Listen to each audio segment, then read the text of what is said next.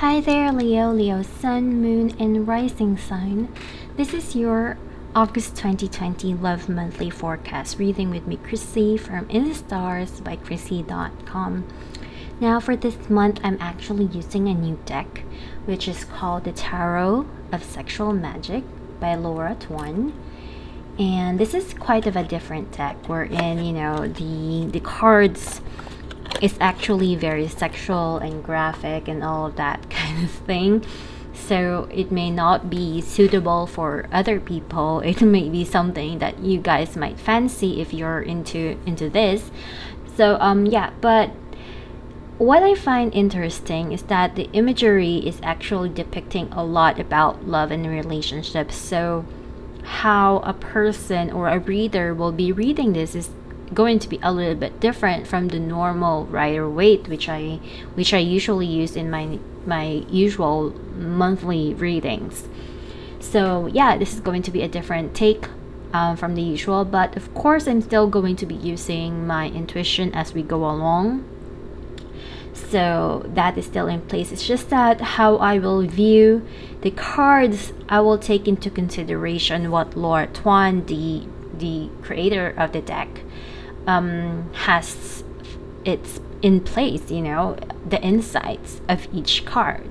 So I'll give you the information into that as we check in. So yeah, without any further ado, first of all, welcome everyone, and this is a general reading, even though that the information might be specific one way or another. Make sure to check in the keywords that I will mention, because that is actually how you will see if you are resonating with things. It's not exactly the way that I say it, but the overall energy, the keywords that I keep repeating, those are the things that can actually manifest into your life. Of course, this can, if I'm really tuning in with your own energy, you might find that this is actually a reading specifically made for you. But that's not going to be the case for each and every one, of course, because it's a general reading. Again, this reading goes for all of you guys in the sign of Leo, whether you have your sun in Leo, moon in Leo, or if you have your ascendant sign in Leo as well. So yeah, with your first card of the deck, it's actually a very Leo oriented sign, because you do have the Strength card. And as you can see, unlike the usual Rider-Waite, the usual Rider-Waite, it also has a woman and an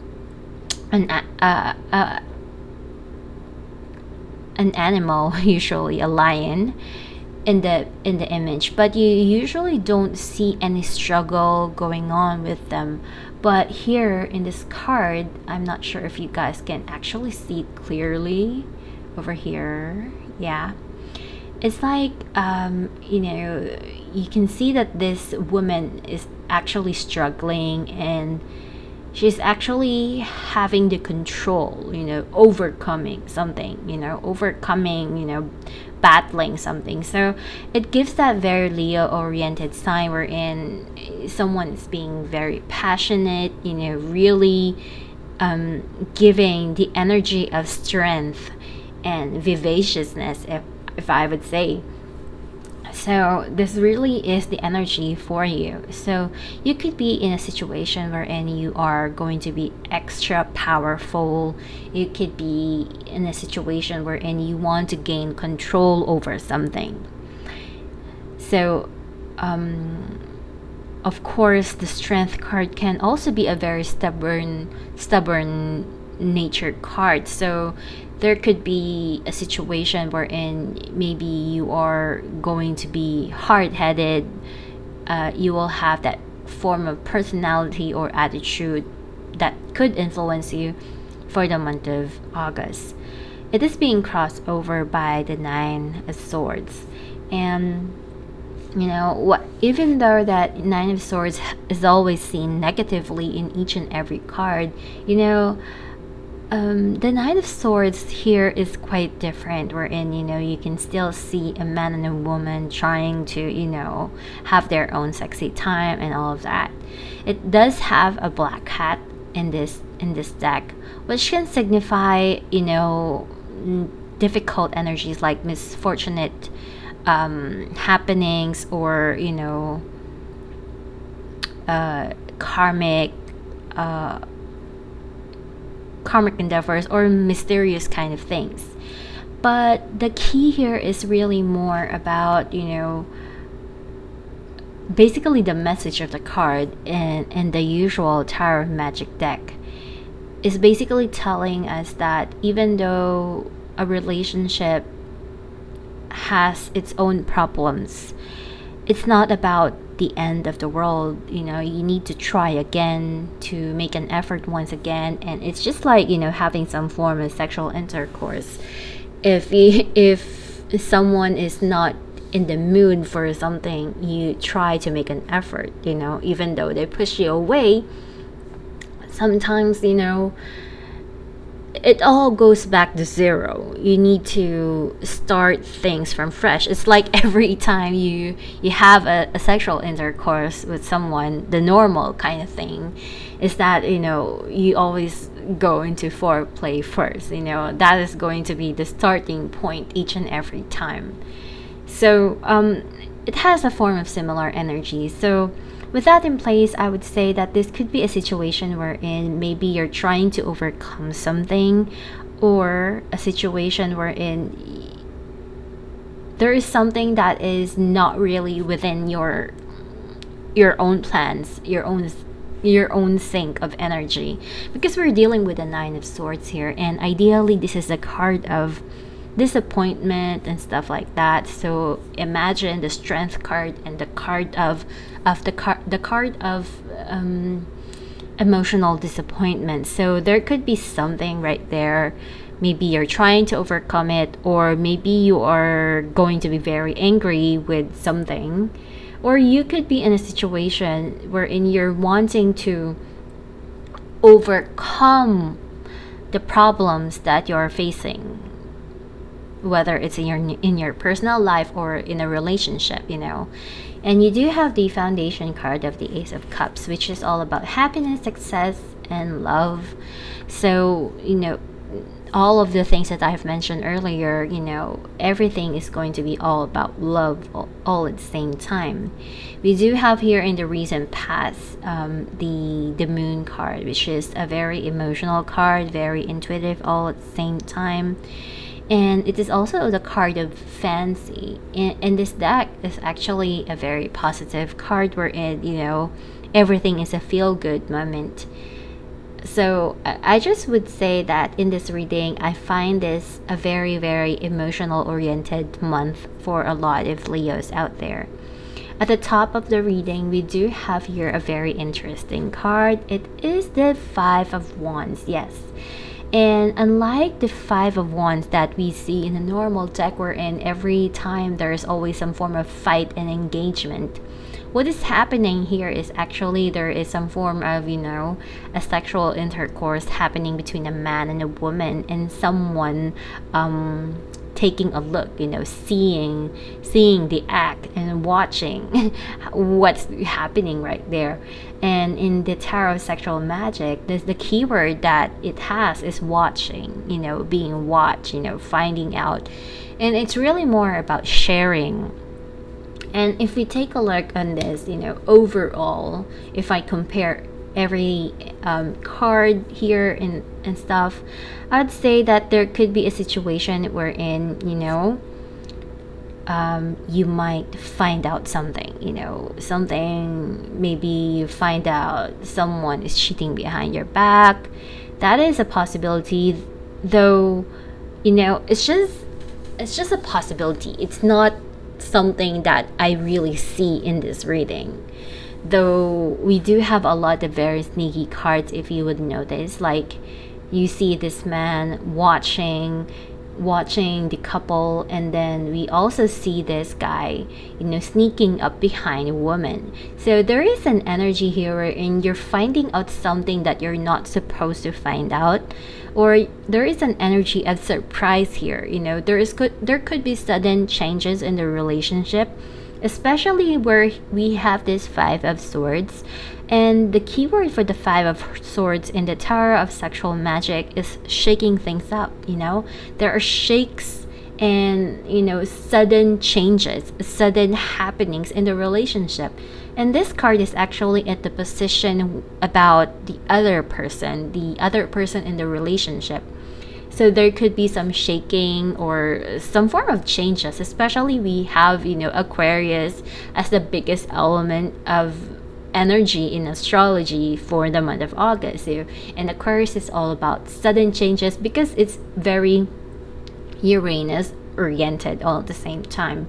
Another way that I will take a look in this is that maybe, you know, you are trying to overcome something, overcome a relationship, overcome a difficult situation in the relationship by trying to engage more, you know. Maybe you're thinking that it could possibly that this is you thinking about, you know, thinking about some form of bond between you and your partner. Maybe there has been some form of distance because the Nine of Swords is all about distance, you know. There is a distance between, you know, from cool to warm kind of energy.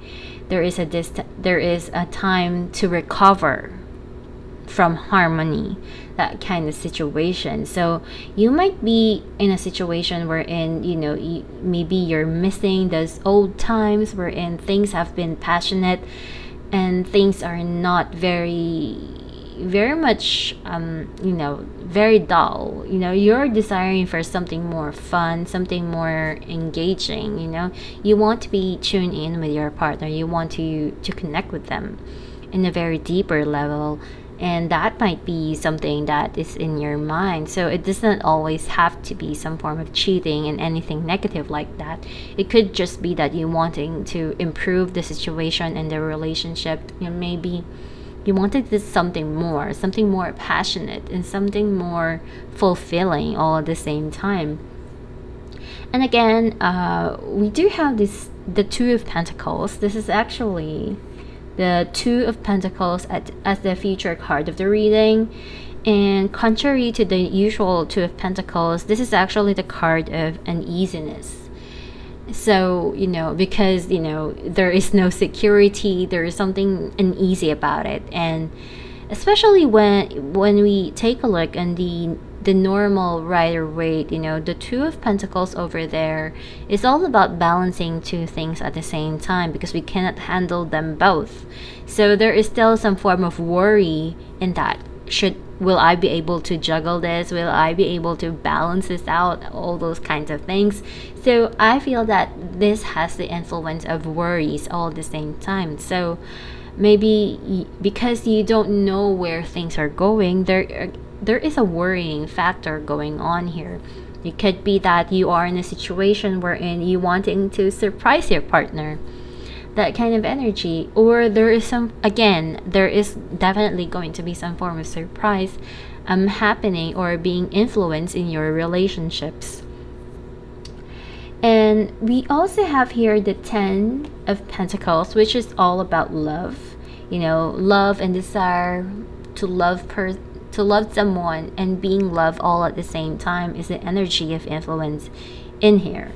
So yeah, I kind of feel that for some of you guys, maybe you wanting to please someone, and it could be something that is not of a norm at this time. Especially we do have the COVID situation happening with us, so there are social distancing, but you are in a situation wherein you wanted to connect, you wanted to bond with someone. Again, I'm not disregarding the fact that this can actually turn into a negative situation, especially when someone is becoming too much. It could be a situation wherein, you know, you are expressing everything in an over exaggerated kind of way, and maybe they're not agreeing into that. You know, there could be some struggle in that all at the same time. There could be some sudden shocks, some sudden revelations that you find out with your partnership, and that could really shake things up one way or another. We do also have here the honesty and devotion card, which is the, I'm pretty sure that this is the Queen of Wands. Yes, this is the Queen of Wands, which is all about honesty and devotions, because the woman is undressing in front of the man. So you are hoping and wishing for some truth in the relationship. So it's becoming more stronger about finding out something about the relationship in most cases. As we go deeper into this, we are getting the idea that what you want is truth and honesty. It could also be a situation wherein you are wanting to be the best version of yourself to your partner and all of that. And the last card of the reading, we do have here the Knight of the Knight of Wands, which is a very passionate kind of a card, because there is a couple right there and hugging and embracing each other while riding a horse, which is very much exotic, I would say. It's a very adventurous card, full of passion, and it depicts the energy of embracing, really holding on and really showing your passion to your partner, that kind of energy. So this could be a situation wherein you might see a lot of action in the relationship, very passionate all at the same time. And I would say that this can also be a warning not to be very impulsive with the way you communicate and the way you act, because maybe you think that something sketchy is happening. You might be overly impulsive with your own self-expression, and to a point wherein you might shame your other person, and maybe you're just not finding out the complete story here. You're self-assuming something that is not true. So, or maybe there are just quite a few things that you still don't know yet. So be careful in being overly passionate with the things that you say. And speaking of that, our Astro dice, we actually have the moon in the sign of Leo in the 3rd house. So this becomes especially true wherein you are becoming very emotional, and with the 3rd house all about our thoughts and our emotions. So you might be overly expressive to a point wherein you're not even thinking about the other person. You're not gonna listen to their excuses, you're not even going to be listening to the things that they're saying. You just keep talking on and on from the things that you feel is happening, even though you don't have all of the facts. So you might need to also hold your horses. I mean, hugging while riding a horse can be scary in its own way. So but it's a good card, because it's like a card that tells us that there's going to be some form of improvement in the relationship, some form of growth, and some form of real bonding going on between the two of you. And this can also be a situation wherein message can really be happening, some forward movement can occur, definitely. So and I feel that if you are open to things, there could also be some form of clarity in place as well, especially if there are some doubts, suspicion going on with you at this time. So this is about you overcoming adversity, if there are other questions going on in your mind, you will put an end into that. But definitely, I just feel that major shifts is going to be happening in your relationship. It could be very much in a positive way. It doesn't have to be negative.